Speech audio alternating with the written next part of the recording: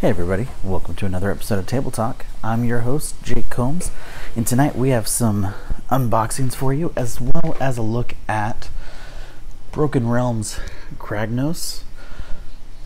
So we're going to do the unboxings first. Now these are all, well, with the exception of the Ironclad, are all items that actually released, well, technically yesterday. So you can pick those up at your friendly local gaming store. Now, as far as the Broken Realms Kragnos book, it is available for pre-order as of right now, and it was actually given to us for the purpose of our review by Games Workshop, just so that you are aware. But as always, they may have supplied it, but that does not guarantee. That does not sway my opinion in any way. But we're going to go ahead and open up these vampire items and the Arkanaut Ironclad. Now, some of you may kind of look at this and kind of wonder how these things all kind of tie together. For me, they do. Specifically because, at least for Radukar and Kritza, possibly Lady Anikka as well, they tie into the Cursed City game, as far as at least the storyline anyway. And the Arkanaut Ironclad is basically what I'm going to be using as the team's ship, basically kind of the centerpiece of the game table, but otherwise it's not actually going to be used in any sort of army at all. So we're going to be doing the base and everything to match that theme just for that purpose alone. Kritza, because he got his powers in the Blood Kiss in the same city, Ulfenkarn, as Radukar, and actually received the kiss from Radukar. We're definitely going to be doing him as well. I have a feeling that him and Lady Anikka, likely Radukar the Beast version, will see some sort of article in the White Dwarf to go towards the game. Now, I have not heard anything officially, and just keep in mind this is just me speculating, but with that possibility in mind, that's why I wanted to go ahead and get started with each of those. And then also the dire wolves, I have a feeling that they're going to come into play, and worst case scenario if they don't, since I am building a Soulblight Gravelord's army, dire wolves are definitely going to come in handy. But to match the overall theme, I am going to be doing some of their bases in the same aesthetic as well, so that way they kind of fit in. These ones will just go more in lines with the zombie bases that I'm doing. Now, so let's go ahead and get these all opened up. We will be getting them assembled this week, so that way we can actually start with the basing right away. Now, for the one that I was most looking forward to, we're going to go ahead and open up Radukar first. Now, for those that either have Cursed City or have either watched our video or other videos, will definitely notice a distinct difference between the Radukars. That one is Radukar the Wolf, and this is Radukar the Beast. Now, the Wolf is currently a kind of a print-on-demand model that you can get right now, along with his entire court. Since we have the Cursed City game, we don't need the court or him separately because we already have those.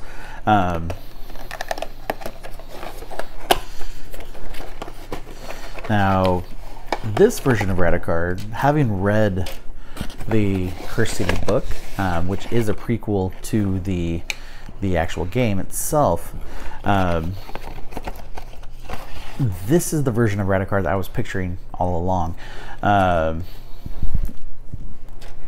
The only thing I'm not certain of is if I hadn't seen this picture before I started reading the book, would I have pictured the same version of Radukar? Hard to say, because I can't go back and unknow the things that I know. But the book was fantastic. Highly recommend it.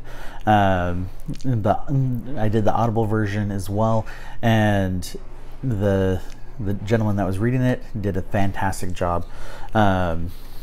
So with Radukar, we have 2 sprues,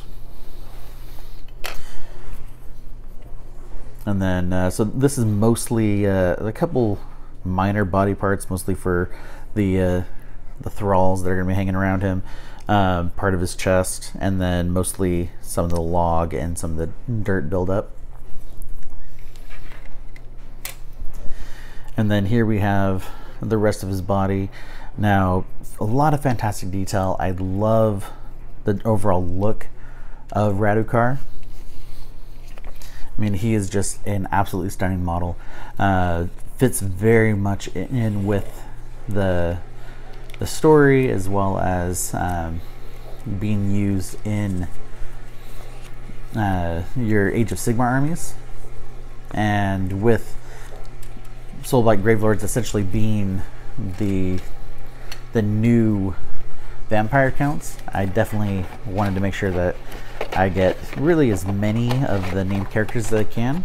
Belladama, who's the one that actually gave Radukar the Blood Kiss, she came out today as well, but we did not get her, mostly because I know that I would likely never actually field her in the game, unless we are to find out that, you know, she somehow has like a side mission or something that can be done with Curse City.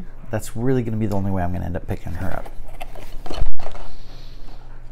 Alright, so now we're going to open up Lady Anikka. Now, what honestly surprised me about Lady Anikka and Kritza is that with both of those, I was expecting them to be in the blister like the Vampire Lord we looked at last week. And they were in these boxes instead. So definitely surprised there.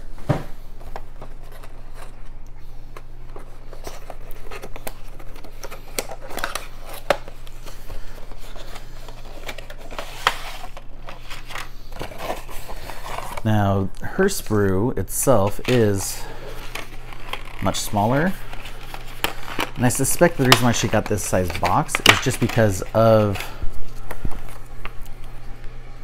her war scroll that comes in this. Because usually when you have like the smaller figures, you don't always get a war scroll with them. But definitely a detailed guide. It is a more simple model.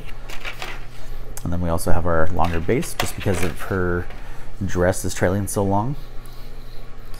Now, I know a lot of people were complaining about the dress aspect, just because of the fact that you know, she's such a small model itself, minus the dress. Like, you could have, you know, a circle model, or sorry, circle base, and have her dress kind of trail off the side a little bit and have it work. So a lot of people were kind of surprised that she's on the oval bases, and because of that, it does affect you know, kind of the area around her, and, you know, how she's perceived when targeting. But with this one, you know, looking at the picture, you know, there's not a lot of details except for on the kind of fur collar that she's got, and looking at it in person, you know, that is still very much the fact. But it's still, you know, a cool looking model. Definitely looking forward to getting started on her. Now, when I build her, I don't think I'm going to go with the same colors when I actually go to paint. Probably end up doing something more of a like a blood red for her dress or something like that. And her hair, it's probably gonna end up being more like either a black or a gray overall, but that's just my personal preference. All right, so here is Kritza.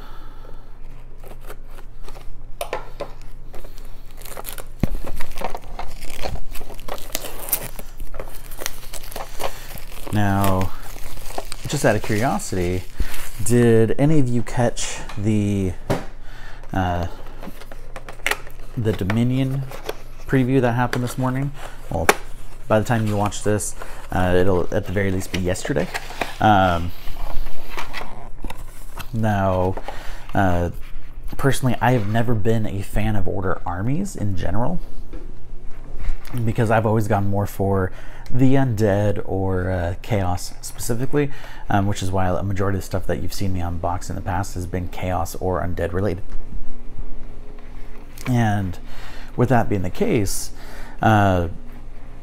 you know, we've amassed a collection of Stormcast Eternals over the years. Never built any of them, you know, even did the Warcry box of Stormcast Eternals, still haven't built any of them. And even picked up some Gryph-hounds for them to be used in Warcry. And, you know, because of the fact that our order doesn't really fit, you know, the dynamic or the look that I like in my armies. You know, some people always prefer the good guys. You know, in video games and movies and stuff, I typically prefer the bad guys or the villains, and death and chaos fit that to a T.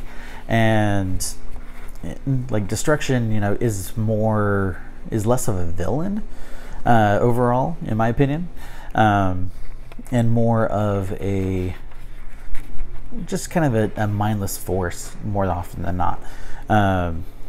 Now, with the new box set, with Dominion, I know that's going to be coming out sometime in June. They haven't actually announced the official date yet.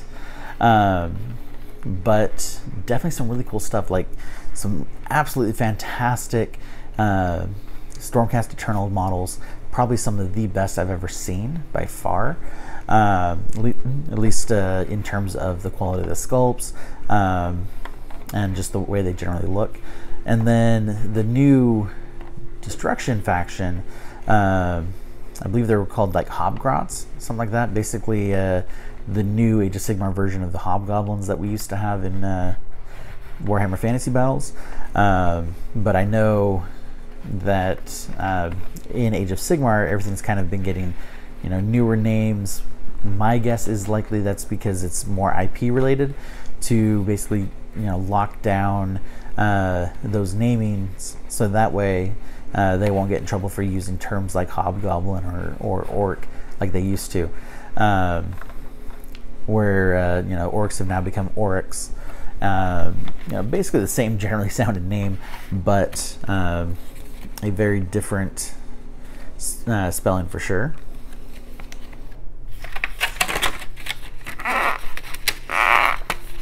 Now with Kritza, he is just one base. He's also on an oval base because his cape does trail a bit, mostly with the super long rat tails that are attached to it. And then he's also covered in giant rats. Kind of looks more like a vampire who, or even like a vampire hunter, that, or witch hunter for that matter, that is killed a bunch of Skaven and basically skinned them and wears them as a cloak. But definitely a lot more detail than on Lady Anikka, and it's, in my opinion, it's a fun looking model, just because it kind of defies the general look of the actual faction itself. And actually, let me get that war scroll out. Like, I know the current version of Age of Sigmar doesn't have much in terms of rules for like characters who hate each other being used in the same army, but I'm just curious if there is anything like that for here.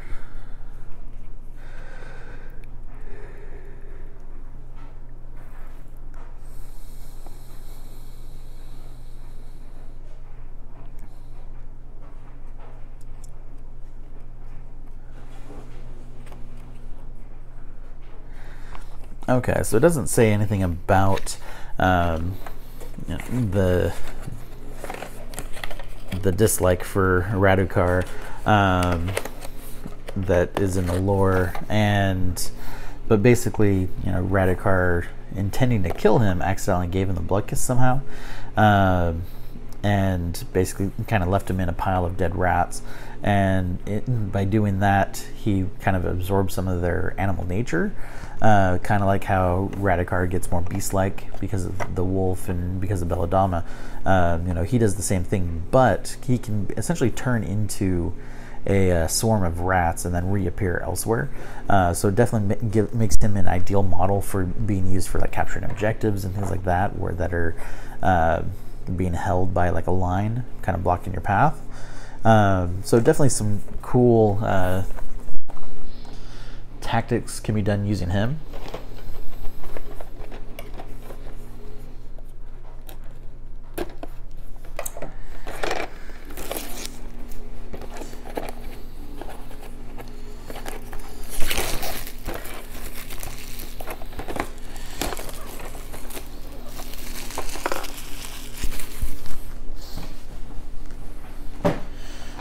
right, so now we're looking at the dire wolves.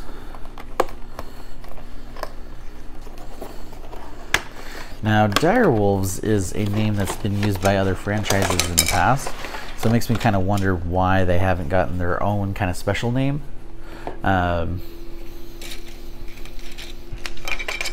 Like trolls becoming Trogoths and the hobgoblins becoming hobgrots.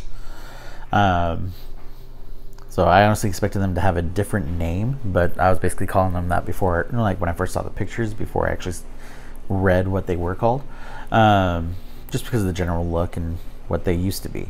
But you know, we definitely have a lot of detail, a lot of kind of rotting skin over bone, muscle, and things like that. And then one thing I thought was kind of interesting is on the inside, you definitely have a kind of a lot more kind of negative detail there. So like if you were to use like some green stuff and kind of push it in there and use it as a mold, kind of get some stuff that like a pile that looks like more gut-like, just because of that. So nice unintentional bonus there. And so it comes with 10 direwolves between the kit. It's 2 different sprues, and it looks like they are truly different. Yeah, they are. So it's 2 unique sprues that you're getting. And definitely looking forward to building up some of these. And especially the one howling at the moon is by far my favorite of the lot.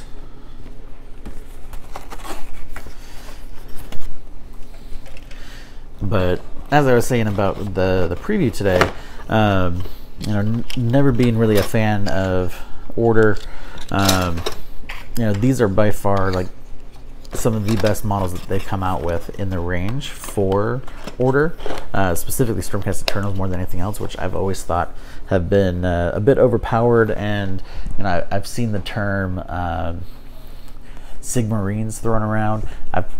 I know I've definitely used it a few times talking about them, and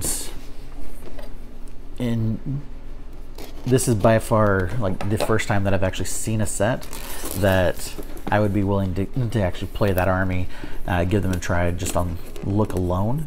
But more so the same with the Hobgrots, because they just look absolutely fantastic. It's so much more detailed than Stormcast, in my opinion.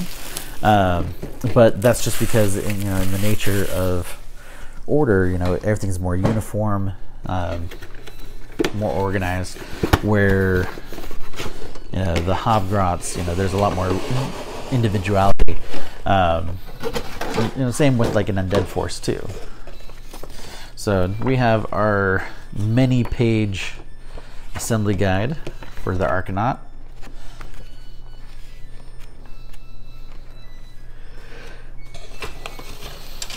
So this is the main body of the ship itself, as well as some of the mechanisms. Here we have the main balloons, or at least the main balloon, and yeah, they're both there. So both balloons there.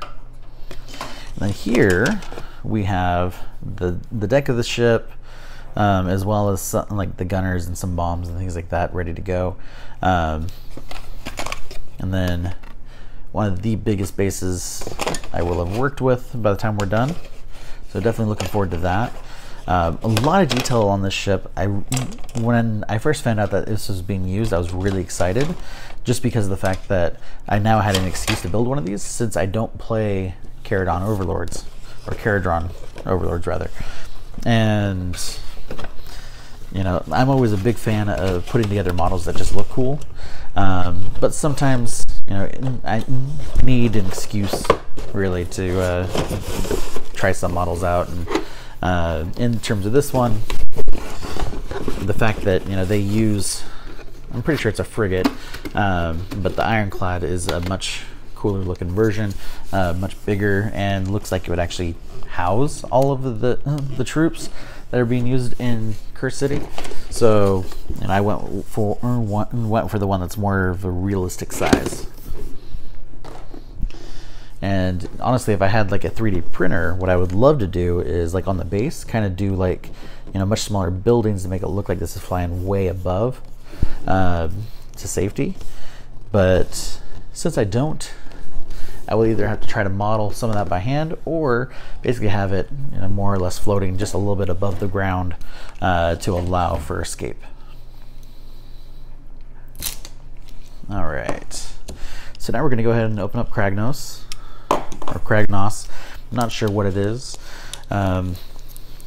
Typically when I've watched the videos talking about it, about his upcoming release, I usually have the sound off and read subtitles, just because of the fact that, you know, I usually have something else going on that I need to listen to. So,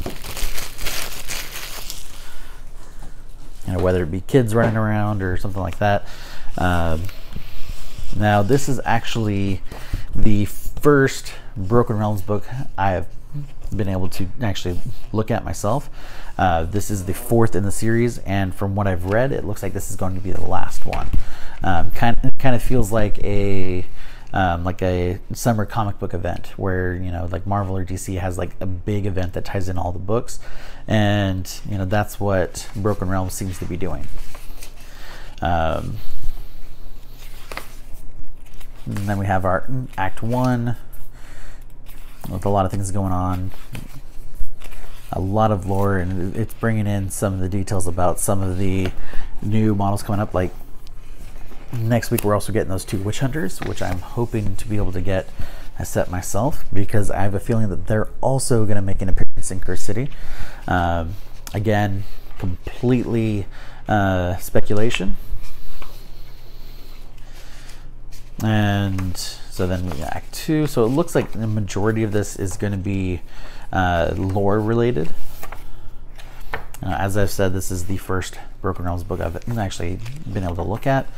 And then we go into the rules section a little more than halfway through the book, and basically talking about a campaign, battle plans, realms of battle, streets of death. So it's basically meant, that one's meant more for actually fighting battles in streets of a city. You know, how to use barricades and hidden defenders and bricks and things like that. So that definitely gives a new layer to the game. One of the battle plans is Clash of Giants, which is basically Greenskins versus Kragnos. I suspect that if I were to read this closely, that it's probably going to be something along the lines of what we've seen in Warcry, where you would be able to actually take Kragnos into your army once you've defeated him. Or it's just more story based than anything else.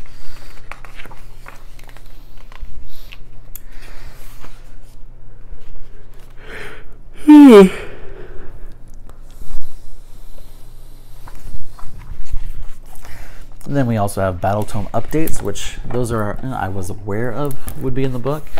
Changes that have happened to some of the others out there. So like in here we include War Scrolls for Kragnos himself. Some updates to the Bad Moon Loon Shrine.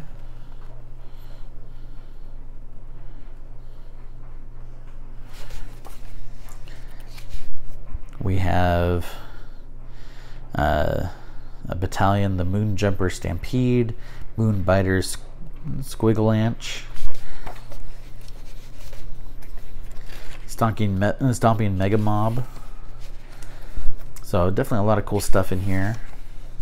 Then we also have updates to Alariel the Everqueen, the new Warsong Revenant are in here as well.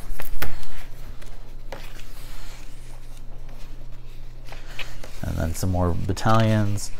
We have the Talon of Slaanesh, or the Voice of Slaanesh, depending on which way you build her.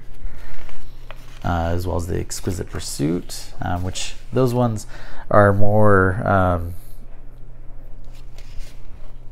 in line with the box sets that you'd get with you know, individual armies and things like that ready to go. You know, I believe they're about like somewhere between 800 and 1,000 points typically. And then a great way to get some of the more exclusive models that you'd be looking for. But we have some things for Skaventide, big rat ogres, which I'm guessing are meant to be much larger. But it includes the Doom Coven, which is 3 Storm Fiends, a Warpfire Cannon, and then a Bombardier, which surprisingly is very few models. But depending on price, might be a great way to get a Warpfire Cannon, the Bombardier, and 3 Storm Fiends. The Butcher Herd for Beasts of Chaos definitely has me interested, because it's actually got some kind of like mini Minotaurs that I've never actually seen before. But of course, I also don't play them at all, so it's quite possible that I've just completely overlooked them. But definitely a lot of cool stuff here. I'm really looking forward to actually reading the lore. I want to pick up the other 3 books before I start reading this, but really looking forward to it. Thank you to Games Workshop for sharing this with us. Really, like I said, I'm really looking forward to giving it a read. Kragnos looks fantastic. I do hope that eventually I'll be able to get my hands on one of him as well, but I don't see that one happening anytime soon, just because of stock at local stores and things like that. But that's it for tonight. Now, this, like I said, is available for pre-order now. I believe that last time I looked at the Games Workshop site, there were still some available, so you should still be able to pre-order it. Everything else either came out today or has been out for a while that we showed you, so definitely some cool things. Really looking forward to the new Vampire Count stuff, or sorry, Soulblight Gravelord characters in the Dire Wolves, so definitely looking forward to adding them to my collection. But overall, that's it for tonight. Thank you guys for watching, and I will catch you all next week, where we hope to do some further unboxings. Maybe I'll be able to get a hold of those 2 Witch Hunter models for order. I've always been a big fan of Witch Hunters, so pretty much any time that you have a chance of getting a Witch Hunter, I usually try to take it. So definitely look forward to them, but I'll catch you guys all next week. Thank you again for watching.